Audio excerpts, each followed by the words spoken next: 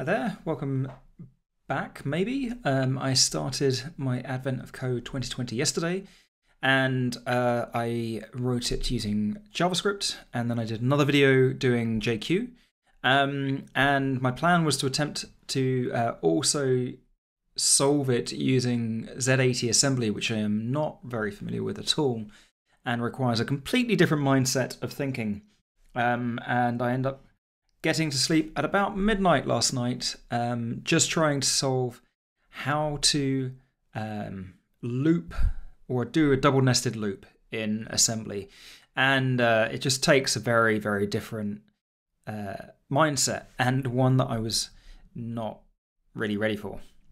So anyway, day 2 in JavaScript. The purpose of this video is to teach you some JavaScript and share my working thought process. So this is day 2. It boils down to you're trying to rent a toboggan or something?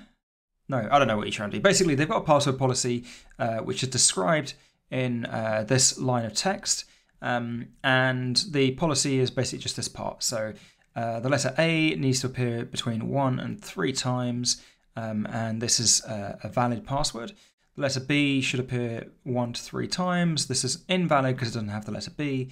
And the letter C should appear between 2 and 9 times, and this is valid. So we need to find the invalid password from the puzzle input, which looks like this. So I've already saved this file. Where are we? Here we go. So we've already saved this file, and I've got an empty file for 2B. I don't know what 2B is yet. I'm going to grab the code from 1A that reads in the lines. So I'm using Node, and I'm also going to use a tool called Quokka to help me work as I go. So I'm not going to describe what Quokka is every time I start one of these videos, so you can have a look at yourself. So I'm going to read the file in. I'm going to split on new lines, empty out. This basically gets rid of any empty lines because trim will return a kind of falsy string. So if to input from 2020 rather, has any empty lines, those will be stripped, and we're not going to be parsing them. That's fine. But we probably, let's have a look at the file format. We probably do actually need to break this up. So the there's kind of a regex that's required here, right? We've got 2 parts. Basically, it splits on the colon, and the left side is the rule for the password, and the right side is the actual password itself. So what I'm going to do is I'm going to map my array, and I'm going to map through each one of these lines, breaking it into a data structure, and then probably use a regex, but I can probably, I don't know, maybe get around using regex. There's a few ways that we can do this, but let's just go straight into the map. So we've got line, a really bad habit of calling this underscore, which is confusing to people. I'm going to do const rule and password equals line.split on colon space, I guess. That should work. And I can also test what's coming out of here by sticking this question mark at the end.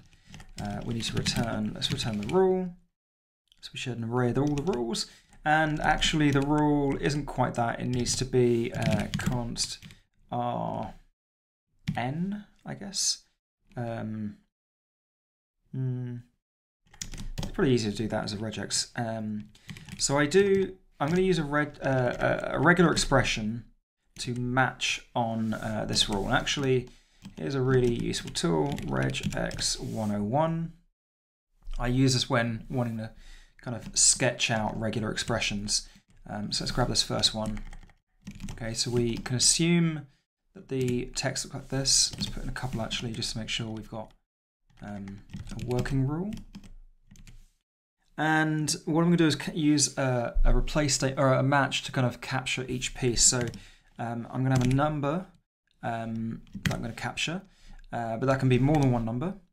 And then I'm going to have a dash, and then another number for more than one, and then a space, and then I think it's just a letter every time, right? So yeah, just a single letter. So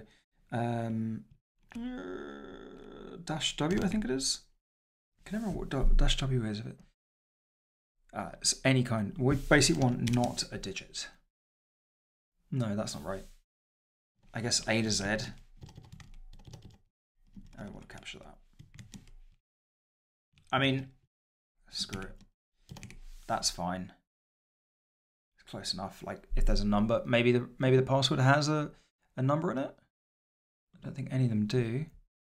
Just skimming them. It's worth checking though. No, they're all letters. This will be fine though. So that gives us our match. We've got we want to capture that part as well. /W. There we go. That looks to work. So we've got 4, 5, L, and then 14. Yeah, that's cool. So let's pop that into our match. So we're going to do const match equals. No, wrong way around. Wait, how do I do this? Rule.match. Is that way around? I can't remember. Yes. No. What?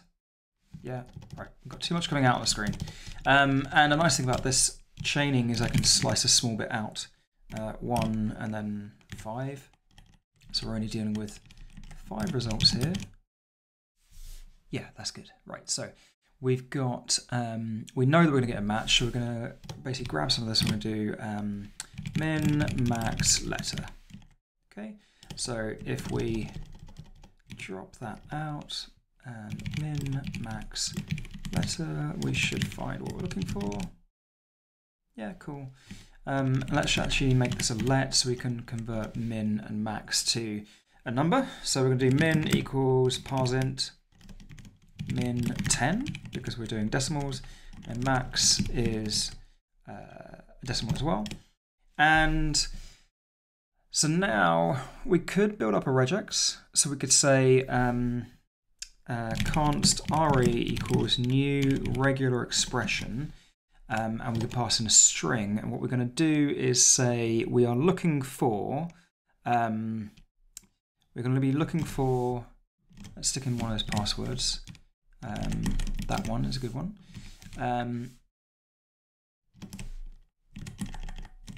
So we're looking for an S, and we want the S to appear, what was it, 4 or 10 times? 4 to 10 times. So that doesn't have, oh no, that's in sequence. So, right, we need to actually just count the number of times it appears. Okay, so that, I don't think we can use a regular expression because a regular expression is expecting them to be in sequence. We could just do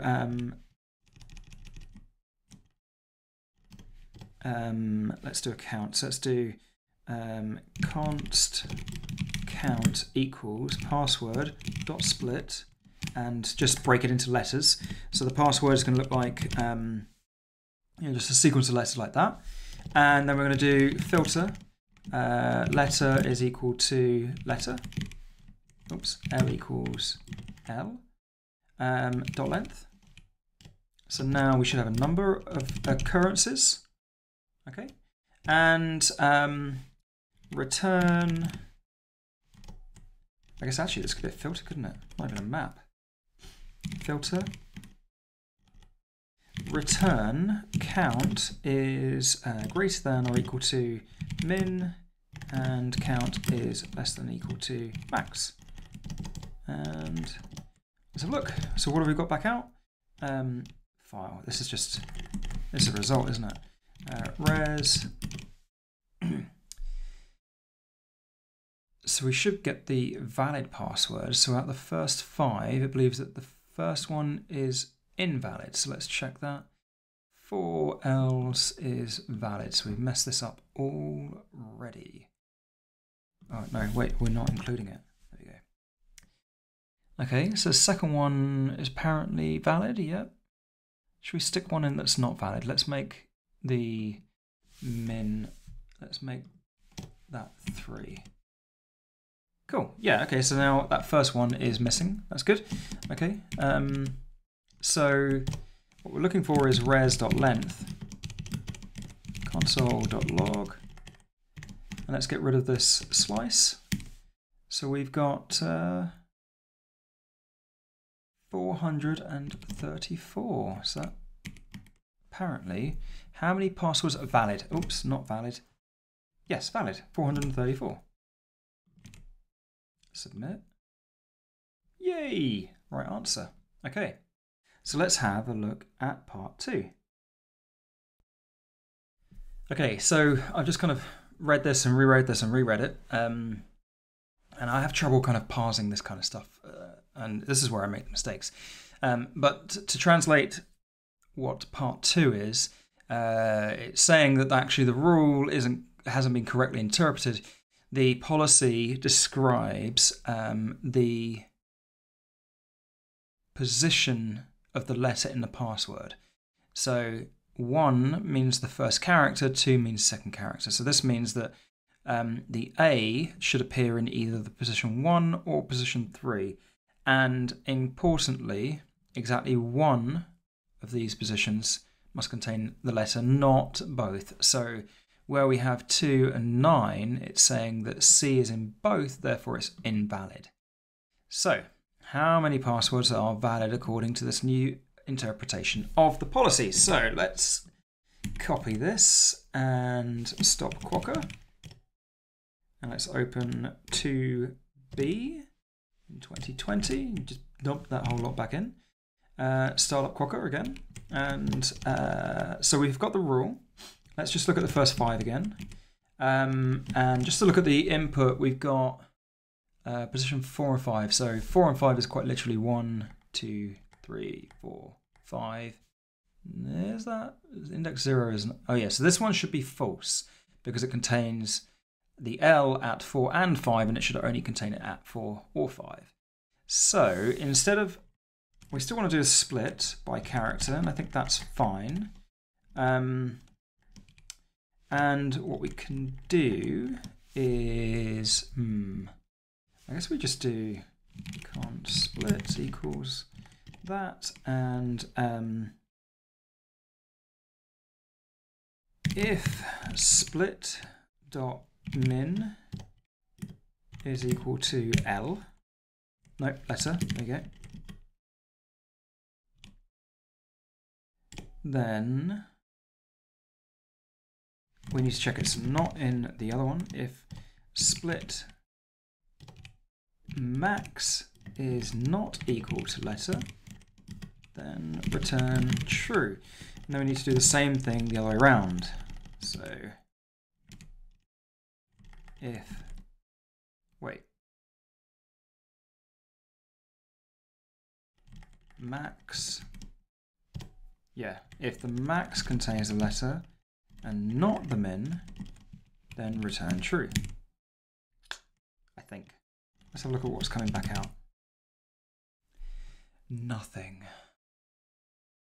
Okay, let's create a password that we know should work. So let's duplicate this, and what are we going to do? We're going to do 5 and 6. Okay, that is, oh, the results up there. Okay. That's wrong, isn't it, this one? But this is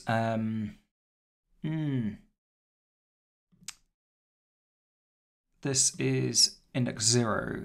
So the split refers to the first character at 0, and our min refers to the first character as 1. So we need to subtract 1 from each of these. So now, yes, we have this one's valid and this one's valid, the 1 and 6. So let's just double check the 1 and 6 one.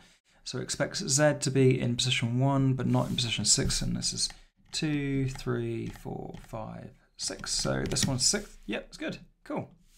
All right, let's save that. Let's, what are we spitting out? Res. And then we'll just console log res.length. 2. So let's stick 2 in there. Ah! Okay. What did we get wrong? Okay.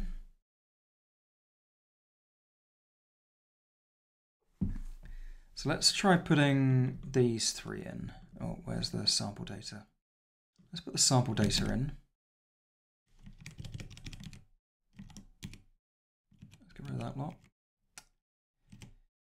So this thinks 1 is valid, which is what we expect. We also expect that first one to be valid. Yeah, okay. So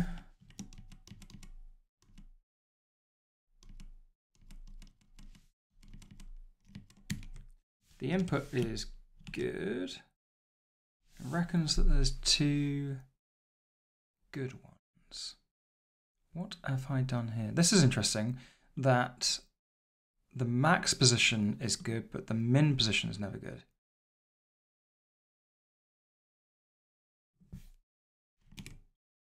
That seems... Oh, hello.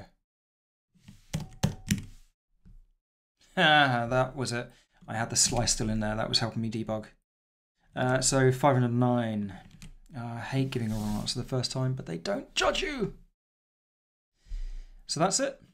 So what did we meet here? We met. So we've got this read file is returning text, which we then chain because we can. So the text is the same as kind of doing remi.split, which returns an array, right? So we can do then filter and so on. Okay, and even our code completion kind of knows what type of objects come back. So I'm doing a lot of chaining here. In this kind of code, I probably would do this as well.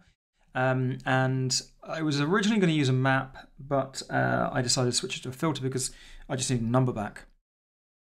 Whereas a map would have returned every single instance.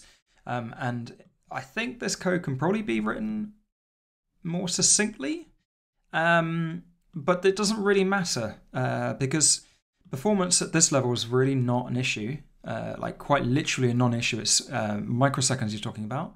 And also from a kind of legibility point of view, you can see that I'm checking both the min and the max separately. So this would be false. In fact, in theory, I think we don't need that line. No, we do need that line. What am I talking about? Why is that? Surely that should be true either way. Like this should be true. Oh no, because this isn't. So I was thinking this should be true because this was false, but actually, when this is true, it can fall into. This can be false, and then it drops into here. So, yeah. I mean, if that was an else, that would do it. Yeah. There you go. Okay, fine. Made it a bit more succinct. I think that actually is harder to read. I think I prefer this for when I come back to this in a year's time. So yeah, and regexes, keep them nice and simple. You know, in the end, I didn't need to do exactly a letter. I could have changed this to be, you know, A to Z, but you know, that worked. And regex 101, superb piece of kit. Thanks for watching.